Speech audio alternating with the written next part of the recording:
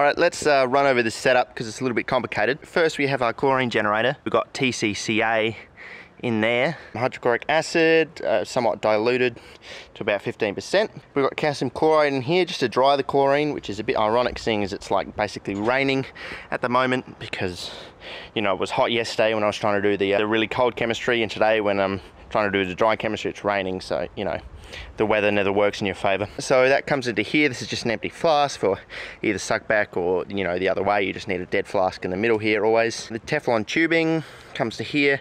Goes into here. This is a dry ice ethanol bath to keep it nice and cold, and then I've got this condenser here to try and trap some of the vapors because even though it's like not boiling, as the gas bubbles through it, it'll naturally pick up a lot of the liquid, and you want to try and condense that back down. I'm going to chuck some dichloromethane in the flask here, probably about 50 mils, because that glass nozzle doesn't quite reach the liquid level, and hopefully the dilution with the solvent will stop over chlorination somewhat.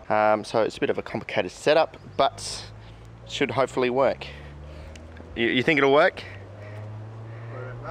Yeah, it's raining. Alright, and to check whether our thing actually survived the night, well, it's still dry ice, so that's a good sign. Yeah, looking good. Looking good.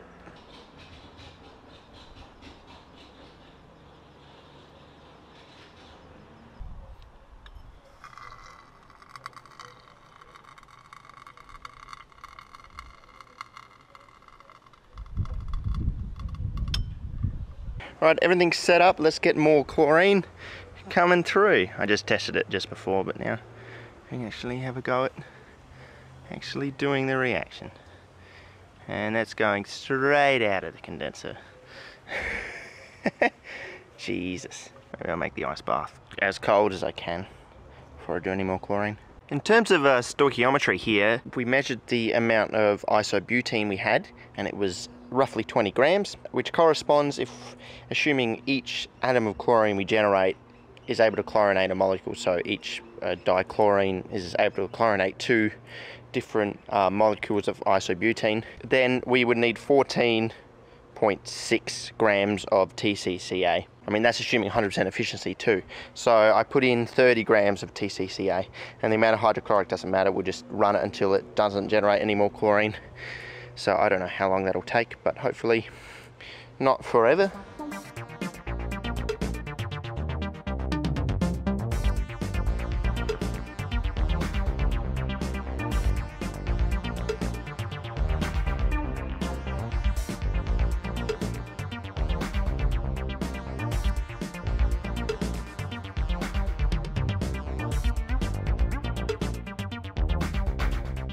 Oh man, it's raining quite a lot.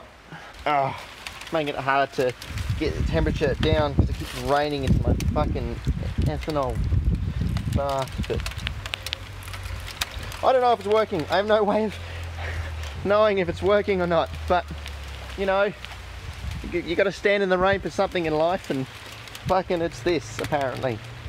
Alright, the chlorination's been going for about 2 hours now. The sun's finally out.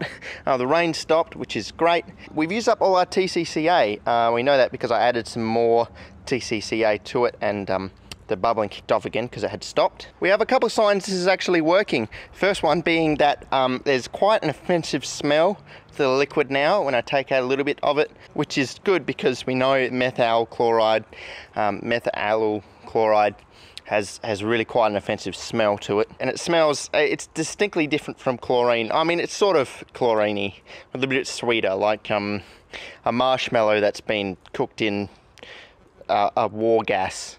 I don't know. Also, the liquid's take on a bit of a coloration. It's a little bit greener than it was previously because it was just a clear liquid. But now I think it's got a little bit, you know, I'm basically out of dry ice anyway. What we might do is we might just let it warm up to, you know, 8 degrees and see if anything starts boiling off. Minus 8 degrees that is. And if it does, then we can just keep the chlorination going a bit longer. But I have a hope that maybe nothing will start boiling off because our product will have all been converted. All right, the ice bath temperature is now over 6 degrees and nothing is really boiling off it. So I think we're there, possibly. And we have to have a go at distilling this dichloromethane should come off first, then our product, hopefully, our chlorinated product.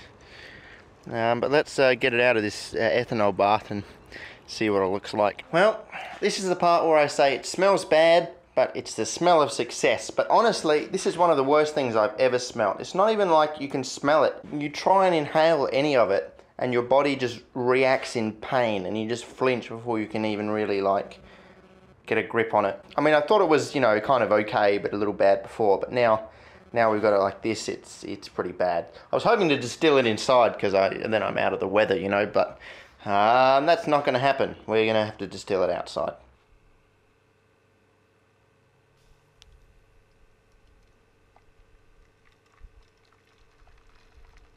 Alright, set up for simple distillation and we're running it. And of course, the thing I love about dichloromethane is just how fast it can distill and how easily you can distill it. You can just put the water bath there, just boil the kettle, put the water there. So our product methyl chloride distills over at 71 degrees. 71 to 72 is the literature boiling point. So we should be able to take the water bath, you know, where is it now? 69, yeah. While we're stilling off lots of the dichloromethane, it doesn't matter too much. But then we'll hold it at 50, 60 odd. So all the dichloromethane will come off and hopefully we have some liquid remaining after that, which we can, hopefully, is enough to distill, you know.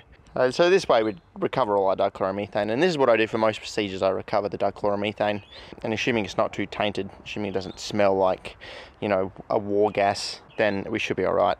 But most of the times, especially because it's such a low boiling thing, that when it comes over, most of the time it's good enough to just rebottle. Well, temperature's dropping in terms of the distillation. Nothing else more is distilling over, even though the water bath is at 66 degrees here.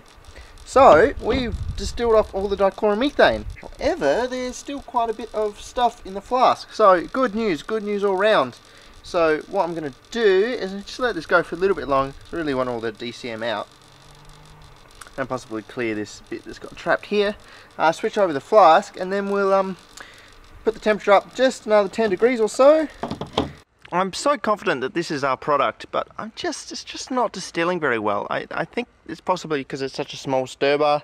I'm going to have to add some, maybe just some sand to help it boil, so I might let it cool down just a little before I add the sand, otherwise I might all boil at once. I generally find the sand really helps it boil a lot more, because it's kind of going, but it's just nothing's coming over. Alright, the sand is in. The smell was overwhelming when I opened that up. Hopefully we get a bit more of a consistent boil now. Why it just isn't boiling? Maybe it's not our product, but come on. Can't believe in you. The water bath temperature is into the mid-90s now. Or early 90s, I guess. And still, we're not really distilling anything. It's still just having that quiet boil away there. I mean, you know, like it is boiling, it's just not quite there. I think I might have to just step up the heating a little. I'm going to switch the hot plate out for the heating mantle. Seeing as we've got the sand in there, we don't really need the stirring. And then hopefully we can actually, because even if it's not a product, we've got to work out what the boiling point is, so we can determine stuff later on. I've never had something like this happen to me before. You can see it boiling in the flask, and it's been doing that for a while. The oil bath temperature is like 140, but nothing comes over. I just can't get anything to, no temperature reading or anything. I don't understand why it's not working. I spent all my day today trying to just bloody distill this thing. What's going on? It is distilling a tiny bit. Where are we at? What's the temperature reading? About 60 degrees here. So I don't really think that's a good reflection of the actual temperature, just because there's not much vapor, but I don't know. We're going to get a tiny bit of pure product, and then we've got whatever's left in this flask, which just really won't boil too much. Perplexing, really. It's as if there's a small amount of low boiling stuff in amongst just a bunch of high boiling stuff, which is making it really hard for it, or the small amount of low boiling stuff to boil over. That's what it's like. It's just surprising because I don't know what could possibly be in there that's higher boiling point than, like, you know, the oil, which is at 180 degrees at the moment, you know. All the byproducts of the reaction, most of them boil under at least 110. So unless we've really done something strange, like polymerized it, maybe polymerized it all. That could be a thought, but Strange, it's very strange. So if we have a look at our distillation flask now, we can see it's a horrible colour. It's gone all kind of, I mean it's still a thin liquid, but it's gone all black and looks like tar. So I think polymerization is a reasonable suspect, but the problem is I don't know how to stop that. I don't know whether it polymerized during the chlorination. Maybe I had too much UV light, you know, just because it was in the sunlight, it could have triggered free radical nonsense and that thing. Or maybe during the distillation itself. I mean, we managed to get some product. It's about 2.5 grams. You know, I'm not fully convinced this is our product because of the boiling point. Alright, our target compound is flammable, so let's see if our distillate is flammable or not.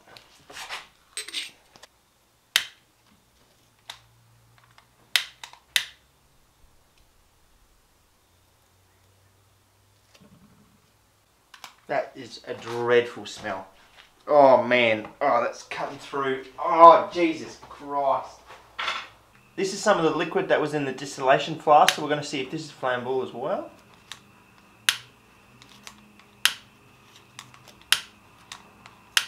It is, but stubbornly. The reason we want to check the density is ideally we want it to be methyl chloride, which is a density of 0.91, which is less than water. And a lot of things, a lot of the products should also be have a density less than water. So if it sinks, you know, we've got something different than what we are expecting.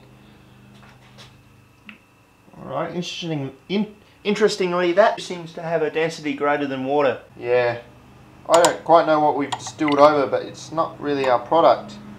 Alright, let's also check the density of this raw distillation stuff in relation to water.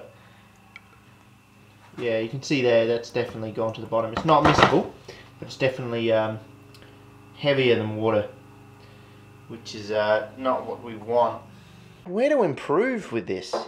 That's really the question, because the chlorination seemed to be fine. Maybe I over-chlorinated it. Maybe I could do a lot less the chlorination. So I'm looking forward to suggestions.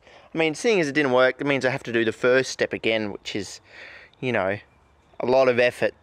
You know, it takes me nearly 2 hours just to get the dry ice, let alone do any of the experiments. So yeah, I mean, I'm not going to do this again unless I'm certain it's going to really work, because it's been a whole weekend project. Anyway, thanks for watching. What was nearly a 6. Oh, I'm a bit pissed off.